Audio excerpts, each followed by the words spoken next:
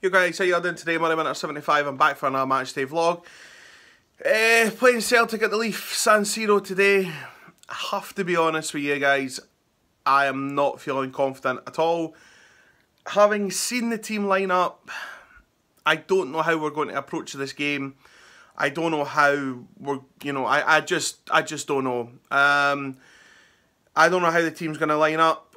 I know the lineup for the team, but I don't know how we're going to shape up. I don't know what kind of tactics we're going to be playing today. I'm really hoping that, we pick it up today, and if we can scrape a 1-0 win, that would be fantastic. But I just don't know. Celtic are going to be on a high. Obviously, they got into the last 33 of the Europa League there on Thursday night against Red Bull Salzburg. A lot of controversy in that game, obviously, with the missiles being thrown, that no media outlet seems to pick it up, but we'll not go there. That's a different story for a different day. I know two big injuries for them is Mikael Lustig and Ryan Christie.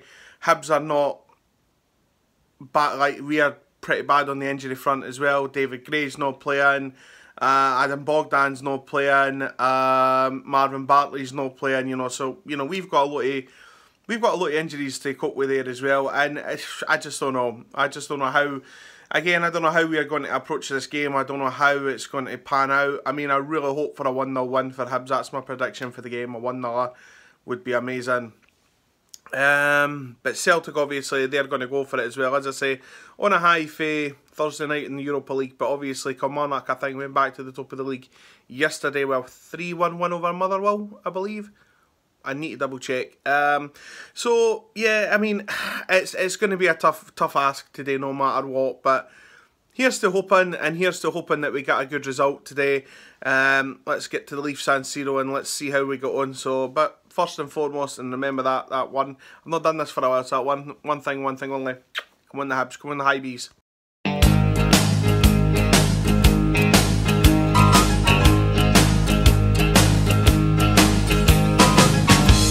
My way from misery to happiness today.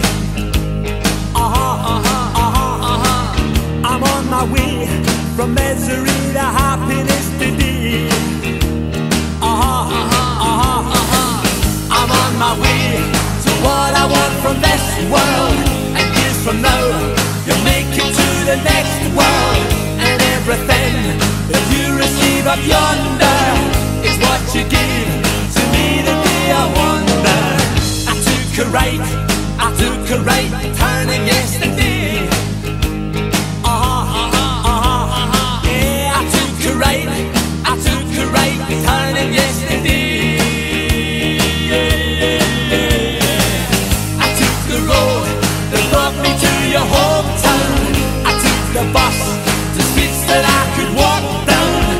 I walked the streets to find the one I looked for. I climbed the stair that led me to your front door. And now that I don't want for anything, I have all Jolson saying I'm sitting on top of the world. I'll do my best to do the best I can. Yeah, I'll do my best to do the best I can. Yo folks, how you all doing? Well guys, I did not see that coming. I'm absolutely delighted that we've managed to get 3 points and a clean sheet against Celtic today. Honestly, I thought from start to finish we were outstanding today. Ryan Porteous again showing what a good player he is. He was for the first whistle to the last. The laddie was outstanding. Effie Ambrose today, cool as a cucumber. Even Stephen Whittaker had a great game today. I felt he was really good. Stevie Mallon, fantastic. Daryl Horgan was in Scott Brown's face the whole game. Canberry had a good game today, had a fantastic goal. Slivka had a good first half, was unlucky to go off at half time. Mackie, when he came in, was fantastic. Ollie Shaw, again, brilliant. I mean, I couldn't pick a man of the match today. We were that good. Atmosphere at Easter Road today was fantastic. Speaking about Celtic, you know, I said it was got to be, they were going to be on a high. To be honest, I don't know if we were just that good or Celtic were just that poor, because I've never seen a Hibs team beat Celtic so easily in my time following Hibs. I thought we were, as I say, I don't know whether we were just that good or whether Celtic were that poor. Of course, being a Hibs fan, I'm going to say we were that good. But again, we were just, I can't speak about how good we were the day. Even Rocky as well, you know, that's two games for him, 2 clean sheets. And, I mean, I don't know whether I'm being a bit harsh on Adam Bogdan, but, I mean, Rocky, for me, I think gives the whole defence a wee bit more confidence. Playing a back 4 in a diamond seems to work for Hibs, you know. I mean, we've got that formation back. Sorry. You know, that to me seems to be the formation that suits us best. Whether we carry on with it is a different story completely, but, I mean, just so happy that we've managed to get a really, really good 3 points, clean sheet and a performance to boot. I can't speak highly enough of Hibs today and how good we were. Yeah, I mean, all eyes now to Wednesday night against Rangers.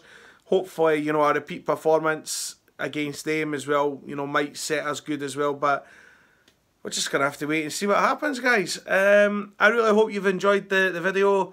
Thank you again to everybody who's recently subscribed to the channel. Thank you very much.